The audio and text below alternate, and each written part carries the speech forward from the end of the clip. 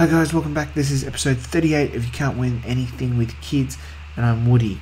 I've actually recorded this intro about 6 times now because I was having some issues with the microphone. Hopefully they're all fixed. It's been driving me nuts. Anyway, I'm still in shock about how our last episode ended with that end of season playoffs. I mean, just we lose 2-1 to Barnsley. We're pretty we're not awful, but we're not great. Liam Miller rescues a goal for us at the end, which is crucial.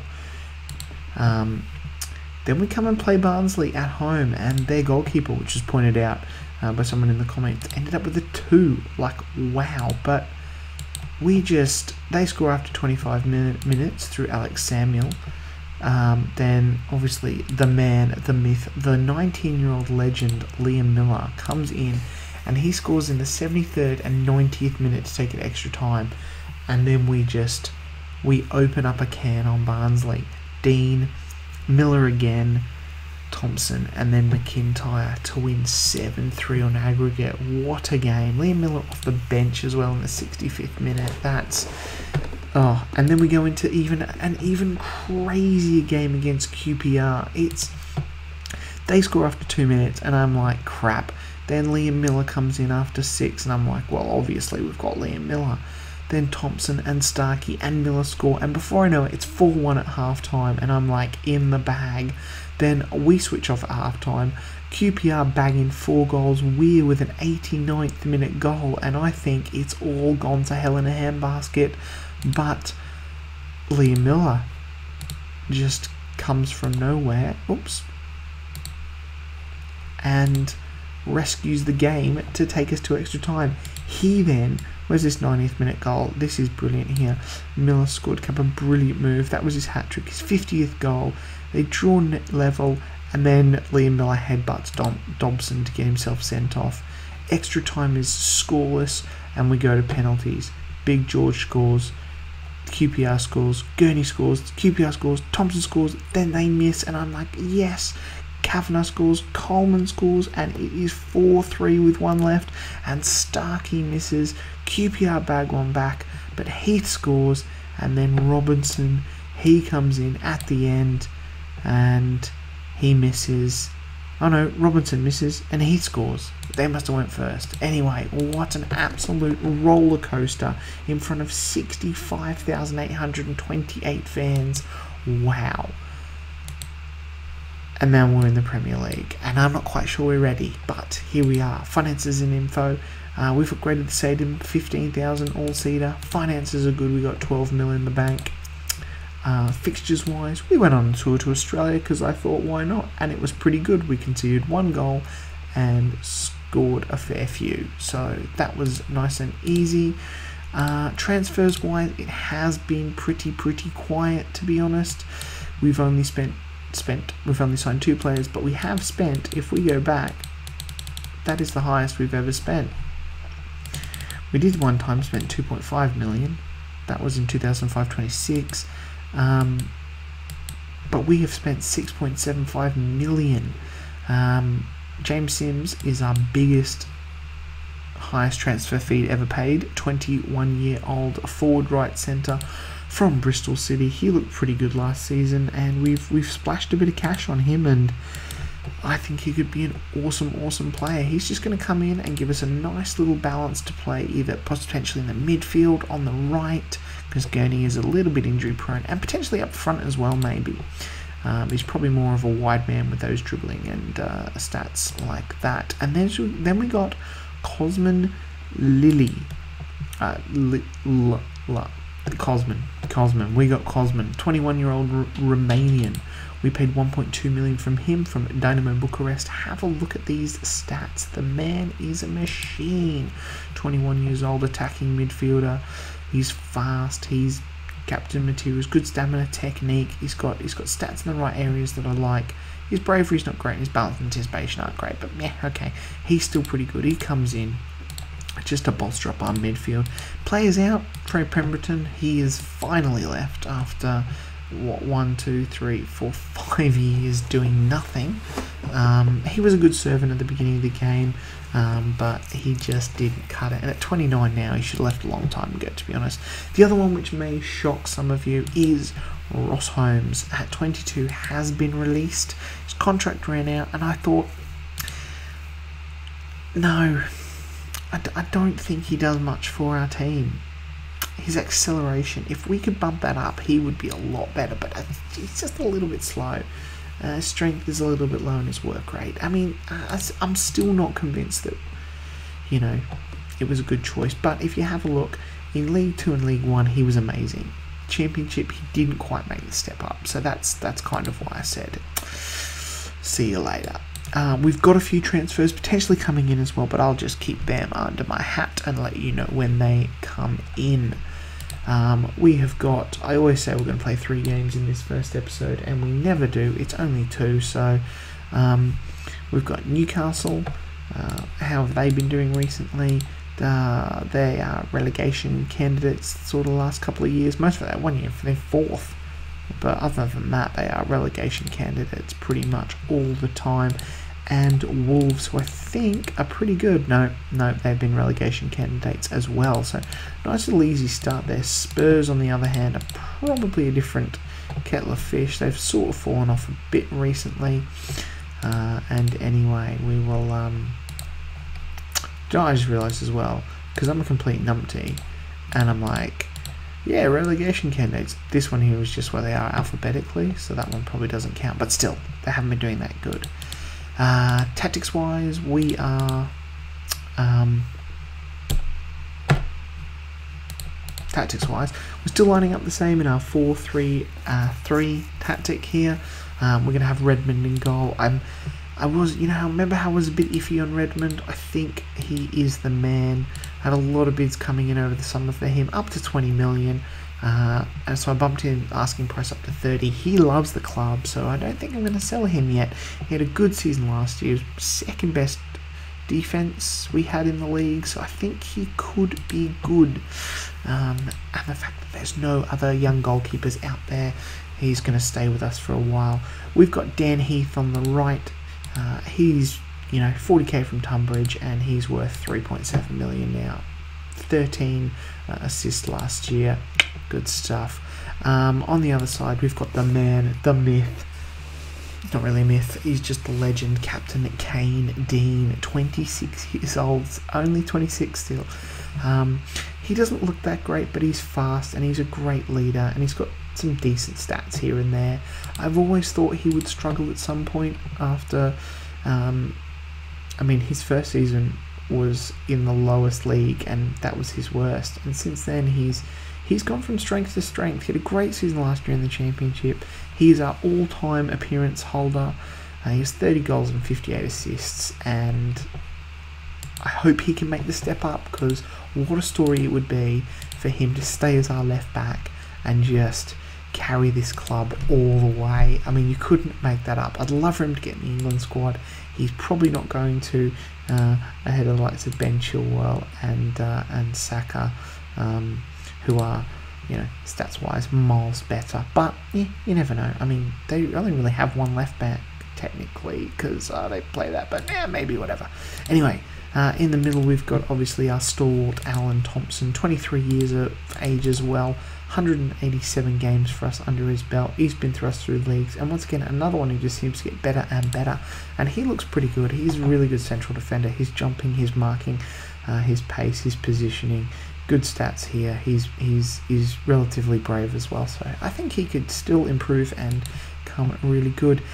His centre-back partnership has always been a bit of a rocky one, but I think this is Jordy Etton's time to shine. He hasn't had the best of time in the last 2 years with us, but I feel that this could be his season. And surprisingly, at the base, Jack Newell, our second highest appearance holder with 304 appearances.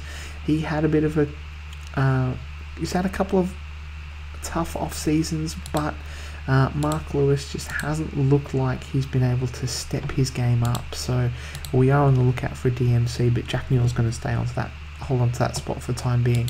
Leighton Clarkson, the 26-year-old, he is going to sit in that midfield. He's worth 6.25 million. That's ridiculous, considering we got him on a free. He's had a lot of appearances for us, a lot of assists. His form's been down the last 2 years in the Championship, so I'm not sure how he's going to go this season, but, you know, we'll see how it goes. Jan Hellberg, the Swede on the right. Once again, another one who's just adapting to life. Well, getting better. We'd be looking for like the likes of him and Etten to be getting good stats this season. On the left, we've got Chris Starkey. Once again, been with us for all the way. Has he been there all the way? Yeah, all the way. Every single season he's been with us. Struggled in the Championship last 2 seasons, but still back 13 goals 2 years ago. So he could be you know, hopefully he can get a bit better. But you think by 26 he would have represented Wales already. His low work rate probably doesn't help in creativity and crossing, but you know, we're bound by these rules, and he's always a good performer. And then obviously we've got our record goal scorer with 206 goals, Will Gurney, English under 21 caps, valued at 14.5 million. Retrained to now play on that right. He's amazing. And then obviously up front, big George Nakaji, also capped at under 21 level. You'd think he might get an England call, not worth as much as Will Gurney, and probably catching him for that record goal scoring soon. Pretty low average rating last season, but you know, 29 goals in all competitions can't be sniffed at. So that's our starting 11. I've gone through them, you know, wasted a lot of time. Players, we've got other squad players. Obviously we've got, you know, the likes of Lynch, Donnelly, Miller, Kavanagh. Gabriel Pajani has now learnt English. He's happy here, but the board don't like it, so we'll see how he goes. I'm not sure there. We've still got Lewington as well. Scott Smith, who was our highest transfer fee at one point. Cammy Tate, looking for him to have a bit more of a breakout season, as with Lassie Holt. And yeah, and obviously Liam Miller, who I haven't mentioned, he is still suspended for that game, but he could really be a boon player for us with our strike power. So let's go have a look how we do in the Premier League. Newcastle 4-1-4-1. Let's kick off our first game in the Premier League as FC United look to... We've got as well, actually, you know, just saying this, we've got derbies against Manchester United and Manchester City. Like, there are 3 Manchester clubs in the Premier League now. It is crazy times. Get in, Jan Hellberg. That's first goal in the Premier League for FC United. His first goal. Oh, and Starkey now. Oh, showing his worth to the club. A couple of guys who I said really needed to kick on and show us what they're made of. And this is a great start. This is really good. Like I said, Newcastle Wolves, they could be relegation. Oh, excuse me. I've got a big yawn coming in there. Sorry about that. It's quite late because I had some issues with microphone, etc. But anyway, yeah. So pumped for this season, and Newcastle scoring at half-time, just before half-time. Not good with their first shot on target. Trevor Redmond. Disappointing. Anyway, let's restart the second half. Everyone's looking pretty good, pretty fit. Got a tiny stadium as well when you look at the likes of St James's Park with 45,000 seater. It is a big stadium, though, to be fair. That's gutting. That's really gutting. I mean, this is going to be a tough season. Really tough. We could potentially just get relegated. That's a thing that happens. 2 shots on target in the back of the net is not what you want to see. After such a bright start, it's going to be gutting if we lose this. No, a draw. I guess I take that. That's poor though, actually. I say we take that, but 2 shots on target. We let them both in. It's not... I mean, it's an okay start away from home. First time in the Premier League, but the fact we were 2-0 up is just a bit gutting. Just a bit gutting, that is. anyway, we've got the Wolves game next. We'll get that done and dusted. Let's go.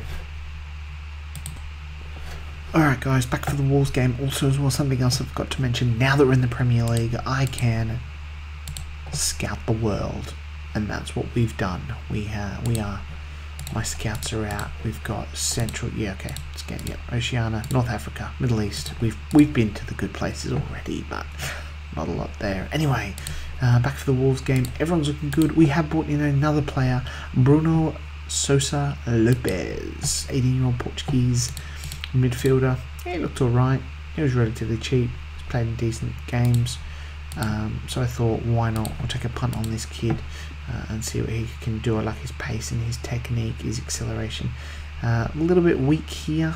Balance might be an issue, but we'll see. That's what it's the game we're in, is getting in young children. That just is the wrong thing to say. That's not what I meant. Just getting in good young footballers. Anyway, let's go play this game. Okay, before I make some other stupid comment. Yeah,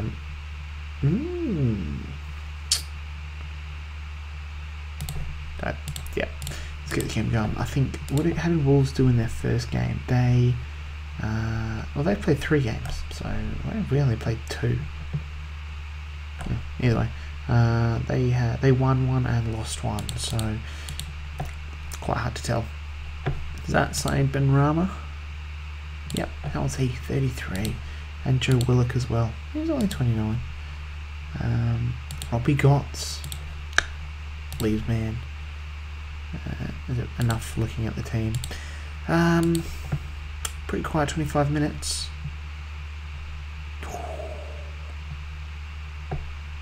No goal. Excellent. Good. It's a little bit panicky there, just as I'm saying.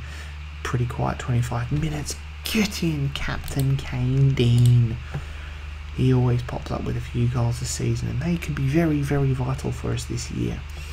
Very vital indeed. If we could start the season off against Newcastle and Wolves here with a win and a draw, that would be awesome, with Thompson rising like a salmon there, and getting that one in the back of the net. I'm assuming that's how he scores all his goals, being a defender. Everyone's looking pretty good. Jan Helberg has a potential foot injury. Not good. Well, let's bring in our Cosman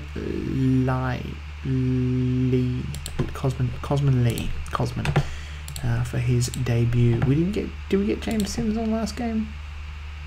We didn't. I thought we did.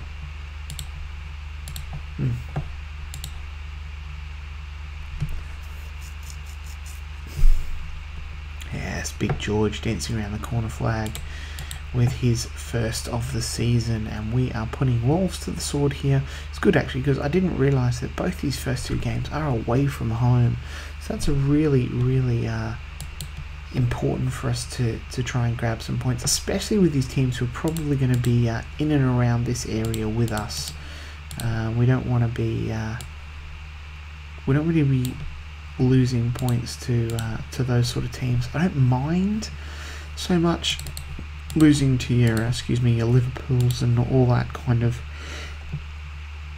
Liverpools and Man Cities. What I don't want is losing games against the likes of Wolves, Brighton. These teams are potentially down the bottom here. I'm just saying Brighton because they were down the bottom. They could really be good. I'm not sure in this version, but I mean, and where we are now is what I meant. But so these are the games that we need to take points from. Definitely. Change here with Sims on and Gurney pushing up front. Give George a rest. He's got a little injury. But we've looked pretty good. 1 goal. Trevor Redmond on 8. It's good to see players, and then that's why we get the injury. That's right. Push Gurney out onto the left, and we'll just go strikerless for a bit. It is good to see players like Kane Dean, Alan Thompson, Jack Newell on 8. These are players who, they play National League North, essentially, was the league we were in. National League North. And now they're playing Premier League. That is absolutely nuts. Anyway, that's a good win. Starkey's out for 2 weeks. That's not great. Might be Sims playing on the left. Is that a thing we could do? I suppose he's right-footed. He could cut in, and we might go like that. Anyway, guys, we're going to leave it there. That was a pretty good episode. We only got in the 2 games, but we are 8th in the Premier League with game in hand over some teams, which is handy. Solid draw against Newcastle on the first day away. Pretty disappointing, actually, when you think about it. We were 2-0 up, and a good, solid 3-2 win away as Wolves. Our 3rd game is Tottenham away as well. And we've drawn Halifax in the League Cup. I'll be playing a massively rotated squad for League Cup because I do not care about it. It is all about Premier League survival, and I have just noted this is where we're going to come back for.